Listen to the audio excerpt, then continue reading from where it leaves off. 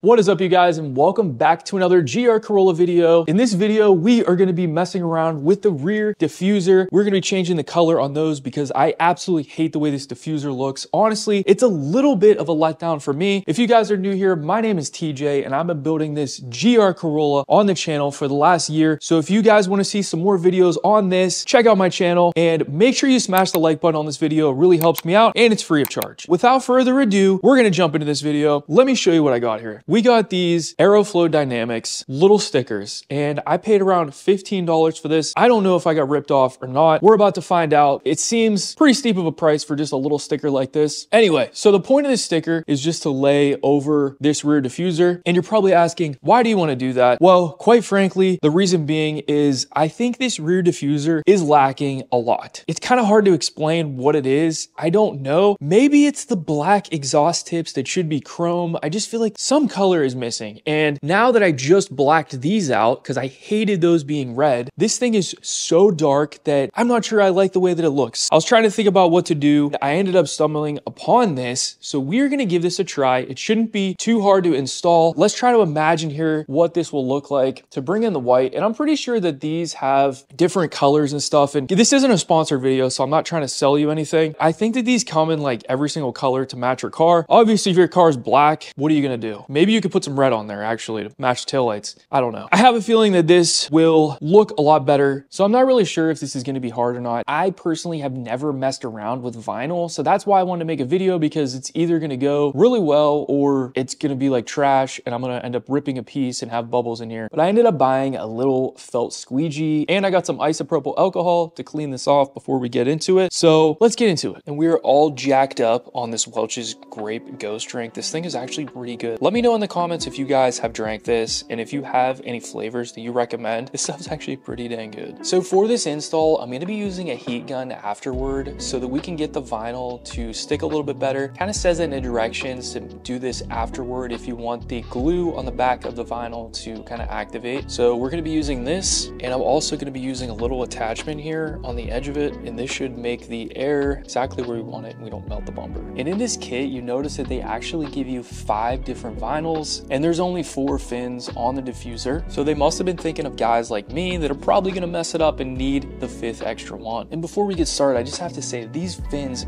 they're just not aggressive at all. I mean, that's not even like the size of my knuckle. They got to stick out more. Somebody's got to make an aftermarket piece for this. So the first thing we're going to do is take this isopropyl alcohol, and we're going to put it on a little rag and clean this section so that we can make sure that we have a good contact point for adhesion.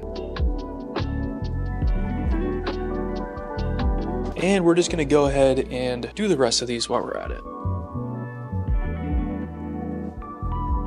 We're going to take the tin cutters and open this squeegee up. I've talked about these tin cutters in my last video and why they quickly became my favorite tool that I own. And if you guys don't have a set, pick them up, because I promise you, you will never want to own or use scissors again. I have never vinyl wrapped a day in my life, so this is going to be the first thing that's close enough to vinyl wrapping, but I know that you do need one of these. This is just like a little piece of felt that's wrapped around a piece of plastic so that you can push down and squeegee out the air bubbles. That's exactly what we're going to do. Now we're going to peel our first piece of vinyl. The direction says to use soap and water, but I think that it meant that that was one way to do it, an option. I'm going to try one without that, and honestly, the biggest thing for me is just keeping all of these even. So I don't know how I'm gonna do that. Oh, off alignment. Is that good? I don't know. Okay, so I have to make all of them look like that. I wanted to kind of get it to go underneath this a little bit more so that from the top you don't see it. I kind of like it. I'm just gonna take this squeegee and just work it up. You know what, this part laid on really nice. It was just that. I gotta get this part up without fucking ripping it though. All right, we gotta lift that up then. Oh, that looks terrible. That almost worked. All right, guys, that's the one mess up. We're gonna do this better. That didn't work. That ruined it for sure. I definitely ruined it. You got one try with that thing. I didn't like it. This is a lot harder than I thought. All right, guys, I totally did that one terribly. So this is try number 2 with a new piece. And now I am gonna let it roll underneath just a little bit, I think, on the bottom, so that you don't see it. Okay, and from here, we're gonna make sure that it's freaking really smooth, so we're gonna roll it up, because that was my problem last time. That's pretty centered, I would say. Make sure these bubbles are out of here, dude.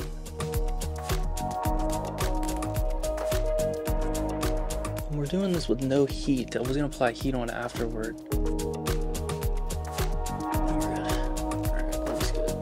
I like how I rolled it underneath though, because when you're looking at it, you don't see the cutoff down here. It looks like it's all one piece because it just tucks a little bit. As long as I keep that similar to the other ones, it should look really good. I had a little bubble on the first one up on the top, so I just pretty much destroyed that. So I have to get the other ones right now. But afterward, we're gonna apply heat to it. Now let's get this boy over here. That should be around the same.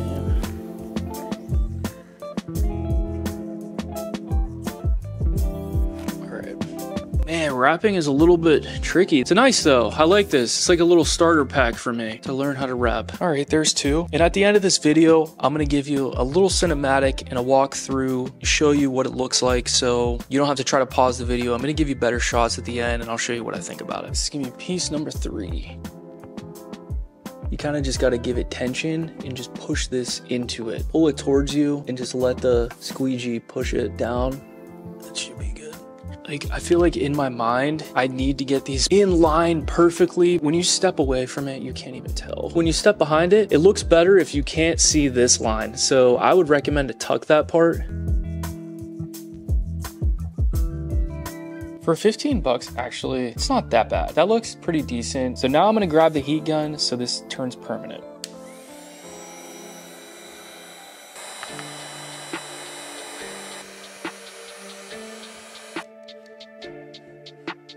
Make sure those edges lay down nice.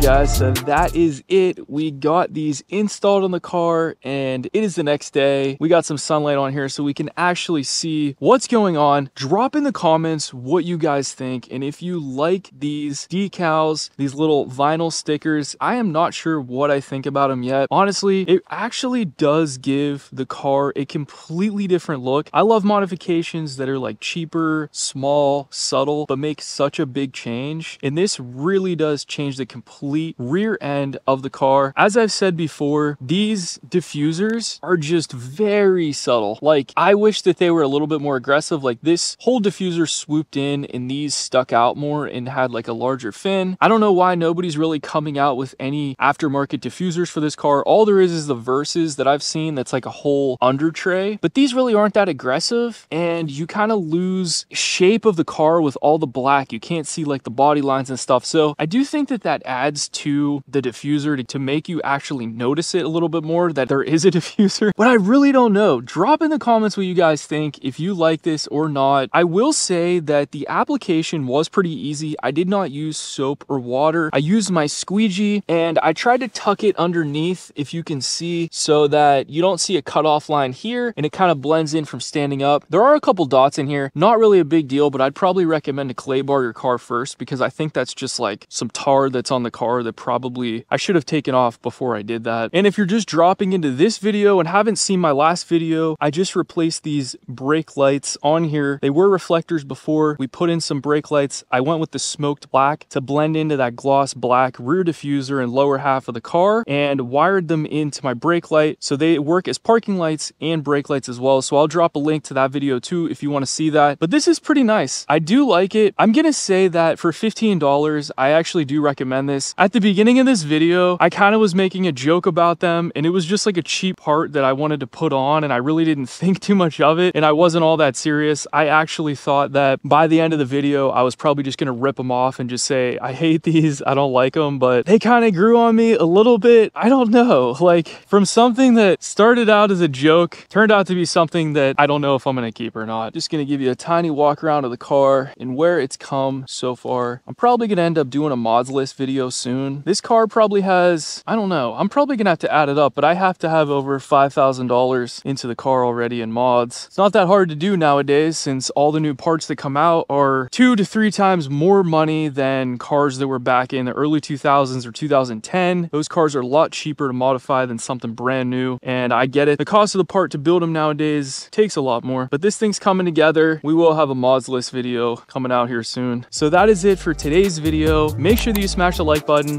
and I'm gonna see you guys in the next GR Corolla video. Thanks for watching. Peace.